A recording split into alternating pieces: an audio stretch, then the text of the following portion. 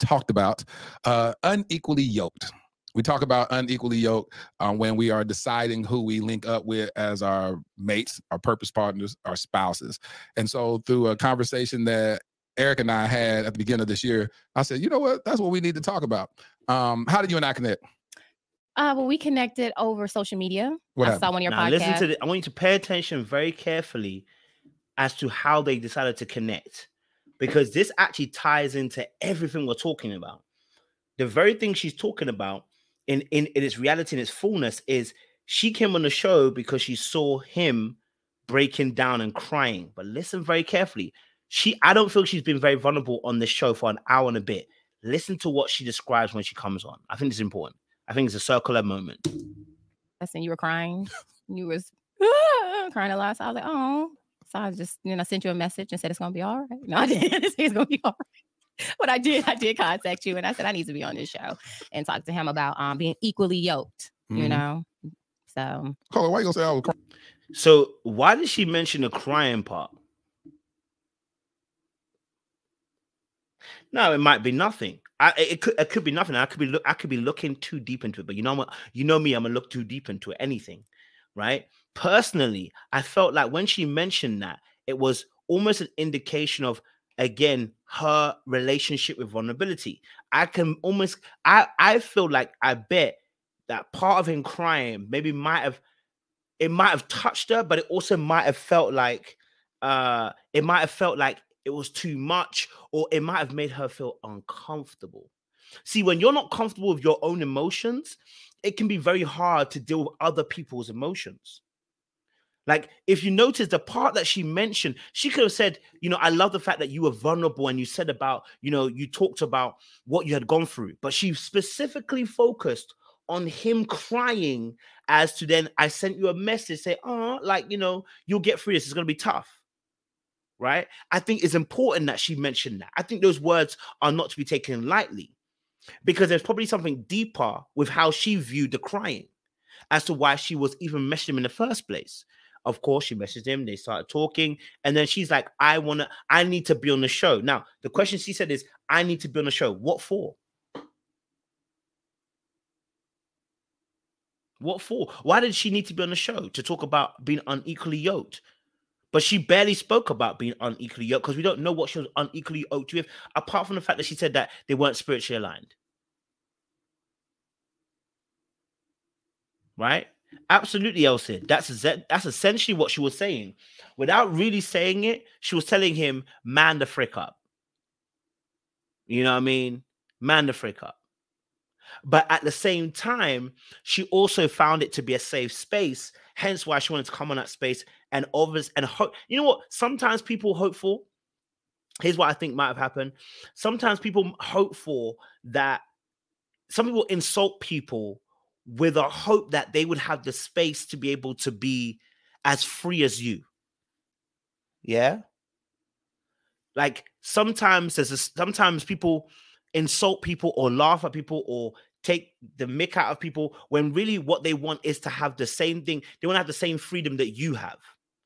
So maybe part of her was thinking, come on a show and, if he can cry like that, then I would have a safe space to also be vulnerable. But I think once she got there, she just couldn't do it. Right? She just couldn't do it. She just couldn't release herself to be able to then give that vulnerability that she should have been given. Right? Crying. You were sad.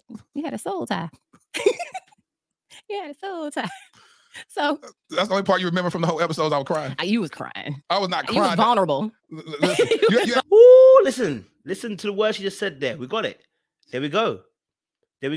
As she just said there, she said, "Oh, you was crying. You was crying. Why is that the focus? Oh, you was crying. Why is that the focus?" And the joke is not to be missed here, because the joke is also a part of the lack of vulnerability she has. See, when people are not comfortable, they start making jokes. Okay, so the reality of the situation is she couldn't be the one crying. Oh, no. She will not be on this internet crying in front of us. No, she couldn't be that. That couldn't be her crying the way you was crying, Latirius. She can't cry like that. No, she couldn't cry the way you was crying. You ain't gonna see me on Beyonce's internet, Jesus' internet, crying the way you were crying. Mama, mama, you know that I love you. You know what I mean? It's Cry Me a River. Yeah. So I think it's quite interesting that she picked up on the crying, but then what she said this: you was real vulnerable. He asked her, do you remember anything else from what I was in? And she said, oh, I just remember you crying, and you was real vulnerable. Now, why is this important? I need water, man, because my mouth was getting dry. Let me tell you why this is important. Because she has falsely identified. Let me not say falsely. She has only a shard of understanding of what vulnerability is. See, she has what we call the stereotypical idea of what vulnerability is. Oh, if you're crying, you're being vulnerable. No, I don't need to cry to be vulnerable. You understand what I'm saying to you? I don't need to cry to be vulnerable. They're not, the two are not synonymous, right? Me being vulnerable, I might end up crying, but does not mean I'm actually being vulnerable. So when she links vulnerability to the tears, it is a false equivalence because the two are not the same. They don't go hand in hand. You can be vulnerable and end up crying. Crying comes underneath the vulnerability. It is not vulnerability. You have to make sure you get that right. And so when she says, oh, and that's why I said, I'm going back to our original point, I think she thought to herself, maybe if he's doing that, he might create a safe enough space for her to finally, to finally open herself up. If he can be that raw, he can be that open, he can be that vulnerable, he can shed those tears, then maybe when I get there, I'll be able to be vulnerable in some sense. But like I've told you guys before, what you've not trained for, it's very difficult to start doing.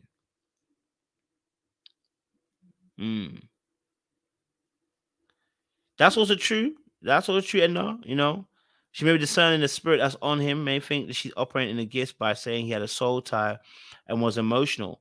Again, I don't believe in soul ties. I don't believe they're true. They're not biblical for me, soul ties. But I don't agree with soul ties at all. I think it's just rubbish. But I do believe in us being emotionally tied to somebody. So when you connect with somebody, in the sense of the fact that, yes, you can say soul tie in terms of the fact that we're tied by the soul in terms of our emotions, and even our personality is changed by the other person, and the way we think is changed, and we merge at two are becoming one. Yes, but in terms of soul tie, like spiritual transfer, that's too much for me. I believe that, you can catch a demon through, say, please stop that nonsense. I don't believe in that. But in the sense of the fact that, you being merged, two becoming one, I can definitely hear that. Okay. I can definitely hear that. I think she's one of those people that was clowning the vulnerability, but wanted to be in that vulnerable place. You know what I mean? I think she wanted to be in that vulnerable place, was clowning his vulnerability, but wanted to be in that place. And unfortunately, spent an hour and she couldn't do it. Felt like I was crying the entire episode. I don't know. Oof. Yeah, there's the tissue over there just in case I triggered you again. It was like, oh, wow. So, yeah, we're going to talk about that. Did you notice? She said, okay, look, here's the tissues again, just in case I trigger you again, But you didn't trigger him. Why would you trigger him?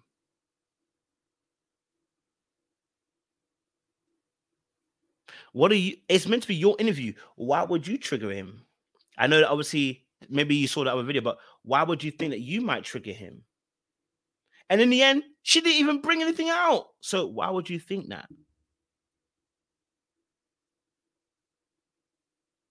And that's what I'm saying to you, that before she points the finger at the husband, I'm looking at her now.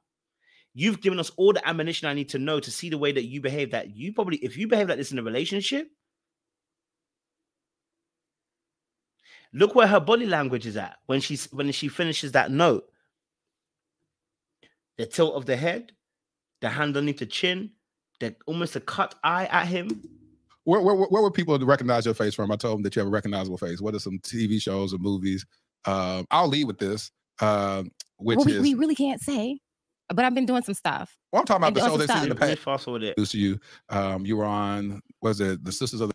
Ended a few years ago. Okay. I mean, well, legally or well, both. Let's break that down. Yeah, legally stuff and ends before you really the ink dries. 100%. So it ended before that. I had got a legal separation. Oh, you got a legal separation. Okay. I had got that before. I forgot. It is a strike. You're absolutely right. It is a strike at the moment. It's a strike at the moment. So maybe does she have a book? I don't know. Does she have a book? Does she have a book that she's got? Maybe that was part of it. You know, so maybe that was part of it. Maybe you're right. Maybe she wanted to advertise herself. It wasn't great though. It wasn't great advertisement at all. I wouldn't want to go and buy the book after, and I'm sure the audience wouldn't want to go and buy her book after. You know what I mean? It's not even like a really bad interview. Like, oh my gosh, she's so bad. I want to go watch. It's like, yo, there's nothing that's gonna make me go there. I filed. So what year was it finalized? You want to know the years? Yeah. We got to put we got to put reference around this thing. Okay, so it was 2009. And just also as well, because of the insensitivity, I feel like she has, even towards Latirius and his crying. I'm like, how sensitive were you to your husband's needs in terms of emotionally? Right? How